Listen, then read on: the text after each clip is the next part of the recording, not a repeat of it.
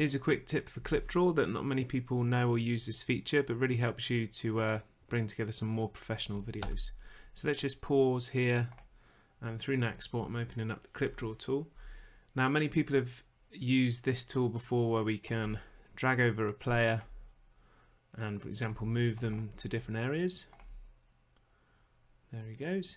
But not many people know that you can use the similar tool to help bring players out to the front. So if I use this object mover here, and now my first click's on the pitch background, and I'm just going to click and drag over these players here, KlipDraw now brings them out to the forefront. So I might draw a square around these players.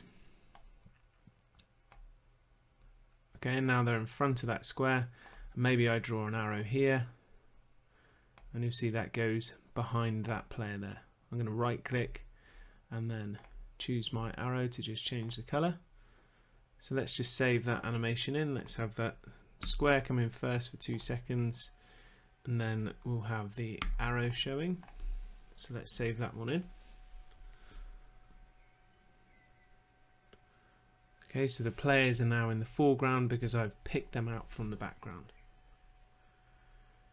So let's move on again, and let's pause it here, add another drawing, and again I'll do it. So the object mover, I just first click on the pitch background, I can drag over these, picks them out. Now I could add an arrow, and I might say, right, this is a tricky pass to make because we've got to go through those 2 players, so I can select it and maybe change it to red. But instead we might want to look at a little pass over here. We've got our shadow underneath. If some of you don't know how to use that shadow, hold down a click on this tool and you can turn the shadow on or off. So let's select that shadow, change the color that we want, and let's have that one coming in to begin with and stay until the end. This one coming in as well. So our 2 options. We've added our animations into the clip, and now if we play this back or exported it as a video,